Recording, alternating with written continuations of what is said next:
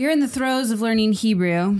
Oh, You've already learned Greek. So you're a master Just scholar. Totally nailed it. Yeah, it's easy. Like once you learn it, you never forget it. You never forget it. You never have to worry about trying to work on it and make it better. What are you getting at here, Freddie? How hard is it to learn a new language, especially as an adult, I would say? You know, as being where I am, I can say with confidence, it's hideously hard. I feel like our girls can like memorize things and start to understand them so much faster. And I keep explaining things to them. You know, we've been trying to learn Latin over the last few years. Very slowly. Very I was just lamenting. Classical of us. It's what you do when you're doing the classical thing. I was just lamenting with you my inability to remember things. It's like, and you were like, is it because you're on your phone too much? And I was like, 100%. That's what it is. We're used to just, anyway. Our minds have not been trained. We're training ourselves to not have to retain stuff, basically. But that's not the topic for today. The topic for today is how we can learn a new language. And what language that is, we will let you know. And we'll talk about it on the other side.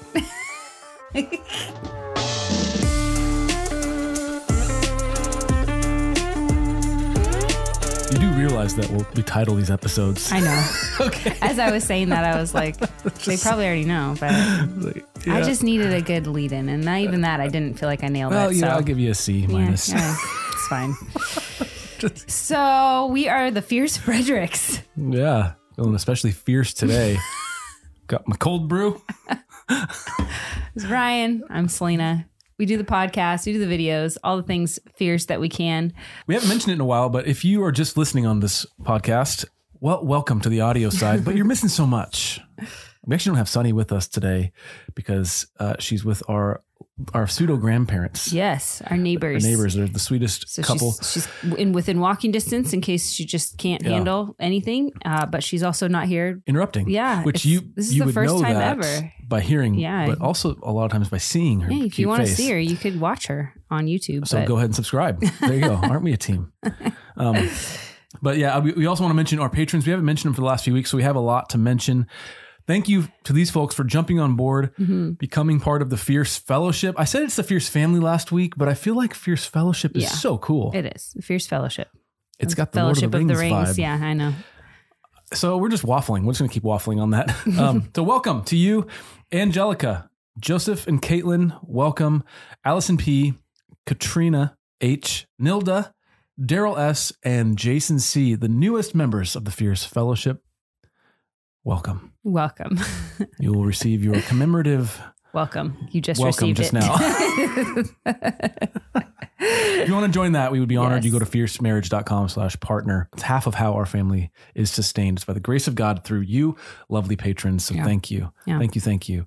All right, Selena, you're going to teach us something about language here today. Something about language. So if you have seen the title, which I'm assuming you're going to keep the title, we're talking about learning the language of gratitude in marriage. Because when you cannot talk well, talk good, when you can't talk good to each other and you begin, even the internal monologue in your head, when that starts going south. Okay, well, let's talk about that because I don't have one of those. Okay, well, and apparently for those of us that do, that are, when you think thoughts, do you not think thoughts of like... It's like I feel the thoughts, but they're not.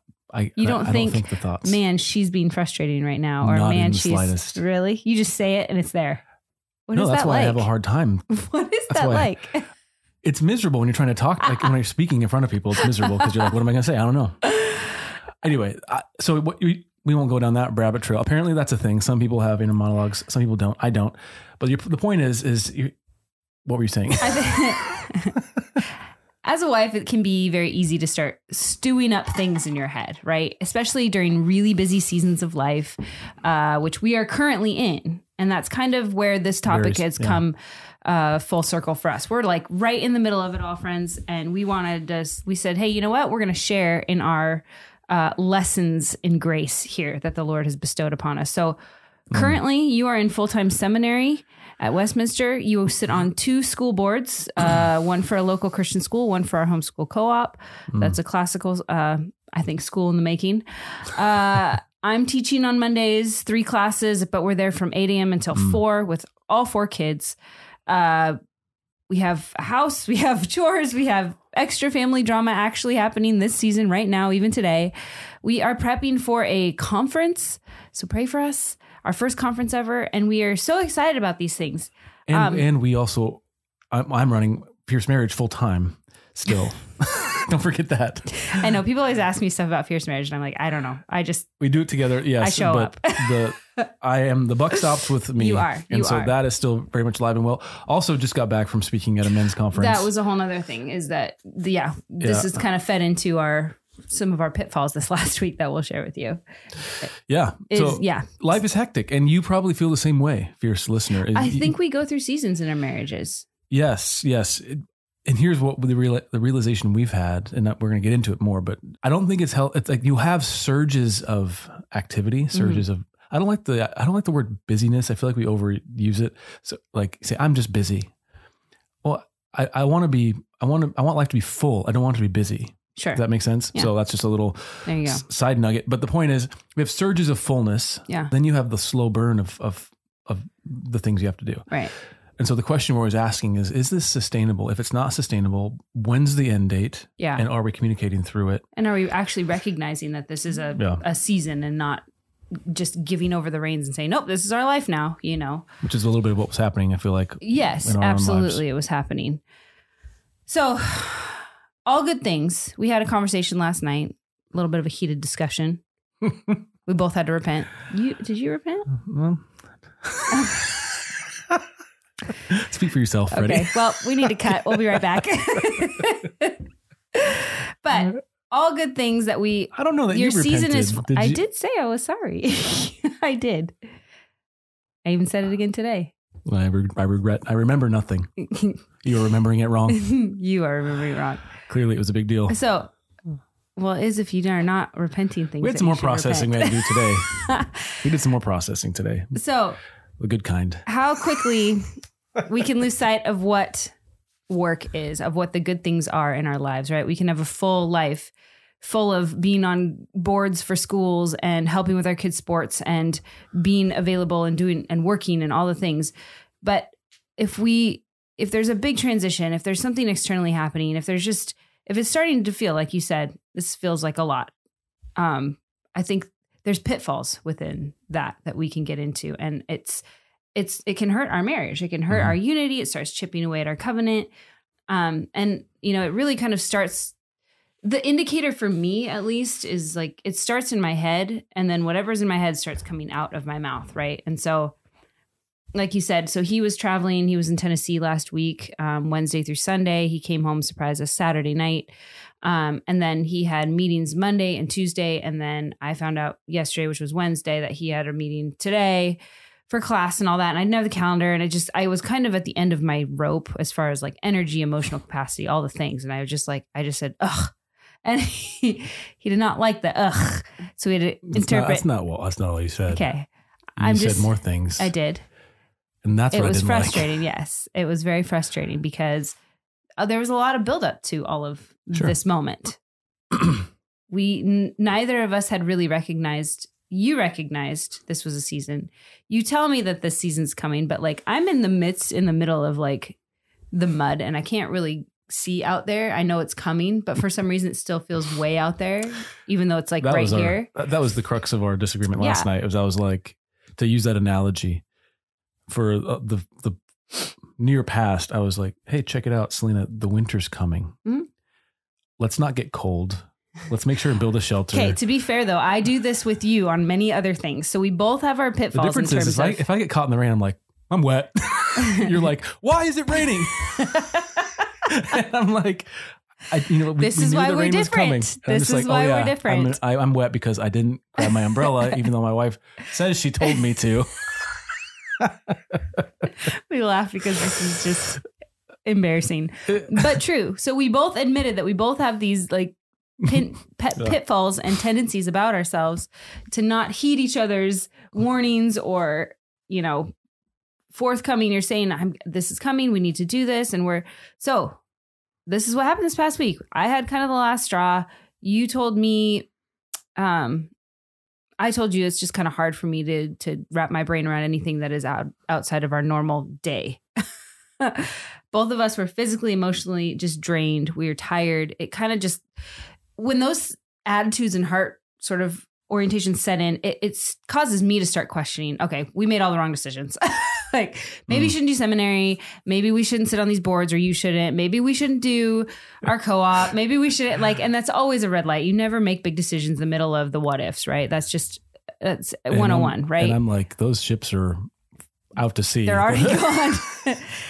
And so I think what we came to understand is that, and you reminded me of this, is that like, you're like, I hear you kind of like grumbling. I hear you complaining. It doesn't sound like you're grateful. It's true. I had a wrong perspective. I mean, you're saying all of these things are good things, which they are. They were wonderful things. And for me, I think I was just getting bogged down by the fact that I didn't feel like we were connecting. You know what I mean? And so I was like, I don't care what you're doing. If we're not connecting, like you could be saving people from dying. And I'm like, I don't care. You're not connected to me. Like, so there's something to be said for that connection, but there's also something to be said for me recognizing like, he's doing good work. He's saving lives, right? Like, so to speak. So where is the balance? These pitfalls of us falling into grumbling with each other, complaining, being ungrateful, just the wrong perspective. It just, if you follow that, through, which has been a topic of our conversation, just if you keep grumbling, if you keep complaining, eventually it's just going to lead you to sin. You're going to be coveting other marriages, other lives. You're going to want the things that maybe you shouldn't be wanting at this time. Maybe you want to just have ease and pleasure, or you just don't want to have to work hard. And the Lord is calling us to work and put our hands to the till and find the joy in that season. You can get frustrated. You can get bitter. You can feel bad for yourself. You can feel lonely, or you can say, you know what? This is a season. We're going to gird up our loins. God's going to give us, he's already given us the strength. He is sufficient enough. Why are you laughing? Well, I will gird my loins. Okay, you gird your loins. Just be clear. And so we don't need to lose hope, I guess, is my overall, like, we don't need to lose hope. And you just reminded me that, like, let's shift our perspective. So instead of me waking up thinking, I'm tired, oh my gosh, I have another day. Here's the list. Here's the things. Also our schedules. It's like, okay, here's the day. Thank you, Lord, that my babies are awake and they're healthy and they're happy. I'm so grateful for them. Oh, Louisa wants to help in the kitchen to make a mess. Thank you, God, that my child wants to be near me. And that, it's that change of perspective that comes through understanding and exercising this language of gratitude. Wow. And that's the end of our, no, I'm kidding. Yeah. Well, see you next week. Sorry. We'll talk about scripture, but yeah. So it's mainly I'm picturing me a couple who's stuck in the middle of this. So much of this is your marriage's immune response to whatever is on the horizon, right? You as a couple, you develop an immune system where you know kind of the attackers, that are the common attackers. Yeah. Yeah. And so if you've had a past, which we have, where our imbalance in work life, in church life, in the decisions, the things we're committed to, the imbalance has damaged us in the past. And I've not led well through that. And so that's caused you to have some knee-jerk reactions now that are the result of 15 years ago. Where was this talk last night? I was saving it for the podcast.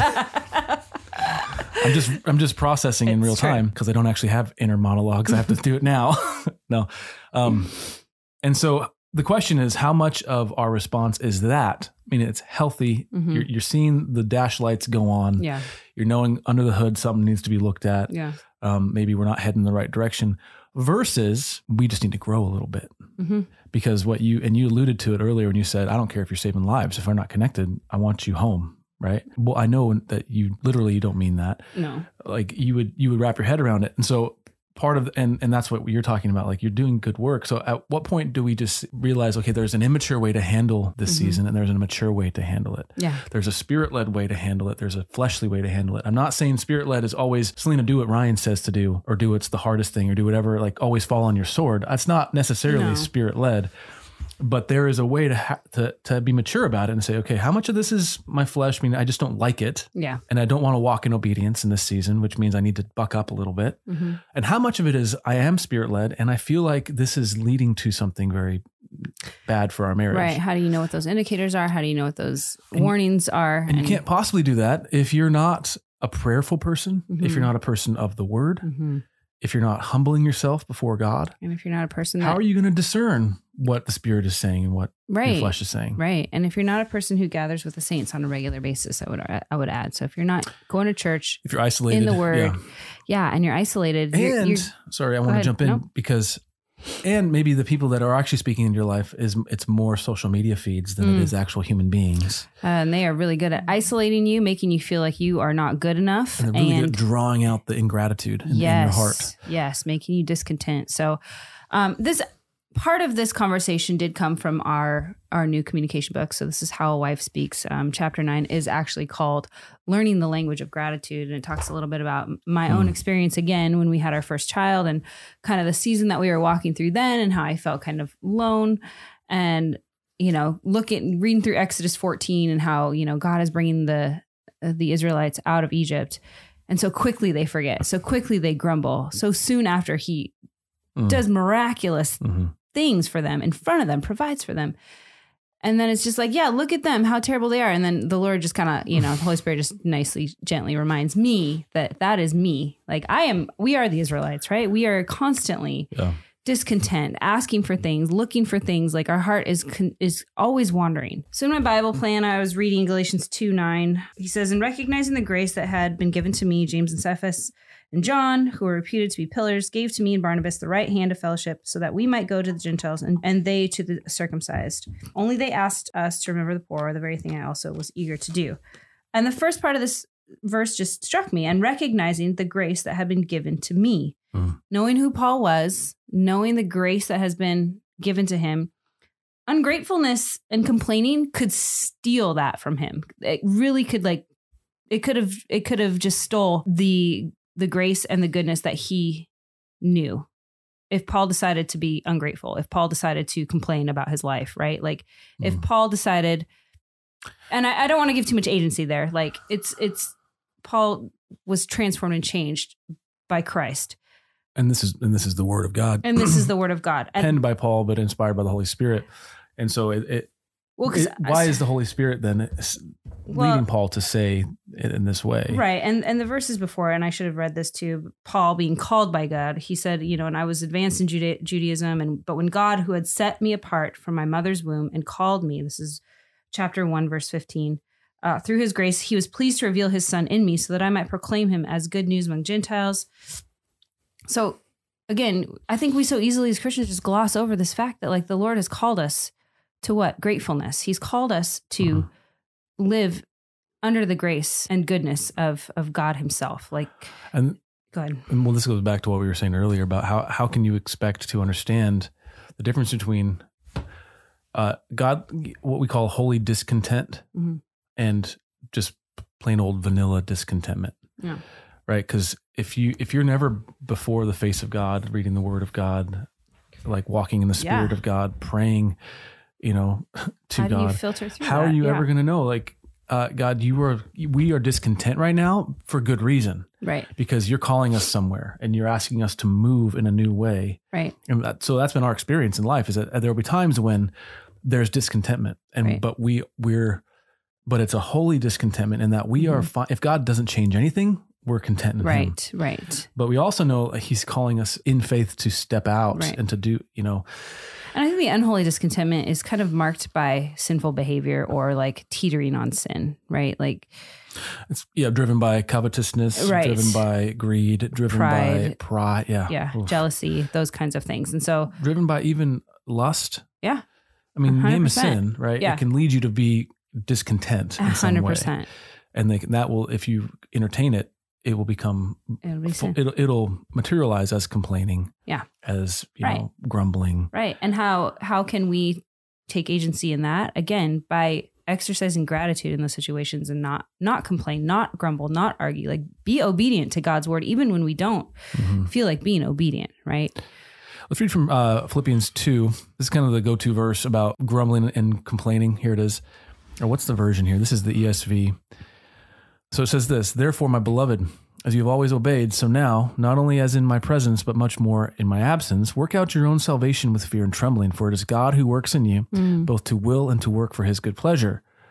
Okay, that statement's not what we're talking about here, but this is gearing up for this. So Paul is saying to them, work out your salvation with fear and trembling. Why? Because it's God who works through you, both to will and to work for his good pleasure, okay? So the main thing is work out your faith with fear and trembling. Now he goes into the next verse. There's a direct correlation between how you complain and grumble and how you're working out your faith, or how you don't complain and grumble and how you're working out your faith. Right.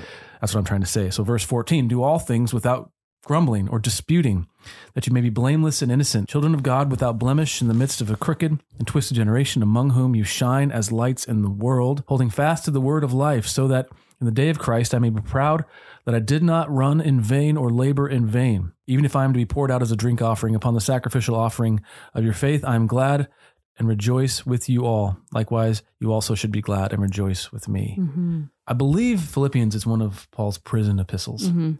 And so he's writing this like saying like, hey, I could be poured out. I mean, I could be done for and run in such a way that I don't have to regret basically the time that we've spent together. Right. And that has to do with what's coming out of you. Right.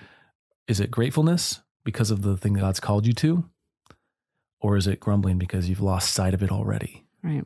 And how much of that is just the Christian life? I mean, the titles of chapter 2 is Christ's example of humility. And then this part of the grumbling is like being lights in the world. Like we all have to face hard things. And what is our response as a Christian? What should our response be? It should be one of gratitude. Like consider it joy, my brothers, when you face trials of many kinds, that it will develop within you perseverance, strength, like all the things. And so the fire is not always bad. It's not comfortable and we don't really like it all the time. But again, discerning if it's the fire of God that is refining us, right? Mm-hmm. Then let's embrace it. We talked about that last week and how the fire, fires are hot. So marriage is a fire in a good way. And it can either make you better or it can make you bitter, and not to sound too trite with that. I changed the vowels and the vowel made it a different word, and that's clever. It is. So we have to run through this really quickly of just, there's 5 pillars of encouragement. We'll just say, okay, 5 pillars of encouragement. If you are kind of feeling stuck and feeling grumbly, complainy, disconnected, frustrated in a season of busyness, and here's what we're learning and here's what we would share with you. Number 1, pray and seek the Lord. And then talk to your spouse. If you want to know more about like our season that we went through, get these books. Look at chapter 9, Wives. These books, if you're not watching, how a husband speaks, how a wife speaks. Right.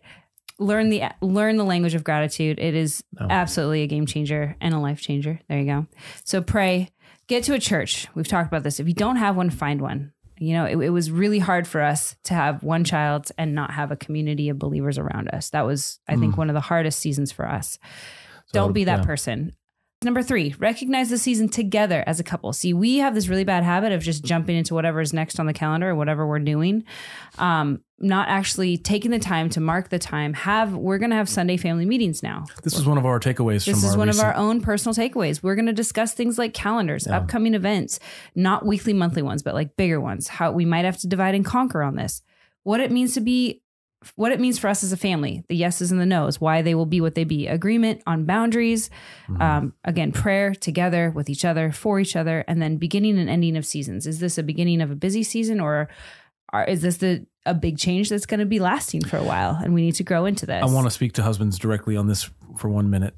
A lot of men, for good reason, they're wired to be pioneers in one way or another. They're wired to maybe start a business or to go do something difficult. I think that's what men are wired to do, to take a hill, so to speak. Well, if you married a woman, if you're listening to this, you probably did. And you should. And you should. Find yourself a good woman. I did. If you married somebody, you married a woman, she's given her life to you and she's entrusting a lot of that stuff like for you need to care for her. Well, it's not just the future that you're caring for. You need to care for her now. Yes. And so a lot of times guys will go and say, hey, honey, we're going to take this hill. I need you to go with me and just trust me. And it's going to be, long weeks. I'm going to do 60, 80 hours a week. And blah, blah, blah. It says it's so important because it's going to be our future. It's going to be this big thing in the community. It's going to be whatever the thing is. And there's all these big, grand reasons why. And your wife's saying, okay, well, I'm with you. I can do that. Well, you need to give her a deadline. Not every season it deserves to go on indefinitely. There should be I'm speaking to the men here. Do your wife the service of saying, here's the deadline. I will work. It's going to be really hard for 6 months. Right. It's going to be really hard for a year. It's going to be really hard for the first 2 years sweetie. If it's not to a place where it can be less hard for us, then I will make a decision and I will adjust. Right. And I think that is very assuring to the wife. A wife needs assurance. A wife needs to feel safe and provided for, like that. So when you say we're doing these great things, I'm like, that's great. But if I don't feel assured, if I don't feel safe, if I don't feel like we're connecting, then it doesn't matter what you're doing. I don't know. It's hard. I need to submit my flesh and I need to still go up the hill without complaining and grumbling. Was that a grumble? How did that taste? Yeah, coming out of your mouth like vinegar. Anyways. I think funny. There's a call to both, right? We both need to grow. Last point here, before we wrap it up, because we got to go. Find joy in your work together and lift your eyes. Don't get discouraged by the details. Don't get overwhelmed by the schedules. Use wisdom, exercise discernment, be on each other's side, be on each other's team, get each other's back. Find the moments in between. That's what we're working on. There's little moments in between that you can connect. Little decisions that you're making. Small decisions. Micro decisions. That was 2 weeks ago. Go 2 or 3 weeks back. Look at micro choices and micro decisions that make a huge difference. Well, we're learning that. We're applying that, I'll say. Yeah. That's good. We are out of time. We have to go get the baby. Let me pray for us. Father God, thank you for this. Thank you for your word that is always instructive. We pray that it lands in our hearts in a place that will bear fruit. And we pray that it lands in the hearts and minds of the husbands and wives watching, listening to this, that would bear fruit in their life and in their marriage as well. You are the ultimate reason for gratitude. We give it all to you. We love you. In Jesus' name, amen. If you don't know the Lord, where should we start? Right. If you don't know the Lord, talk to a friend who does. They will read the Bible with you. Ask them to read the Bible with you. Find a church that preaches out of the Bible if you can. If you don't know where to find the church, we have a website set up for you that will explain what the gospel means, but also it'll point you to some good churches in your area, Lord willing.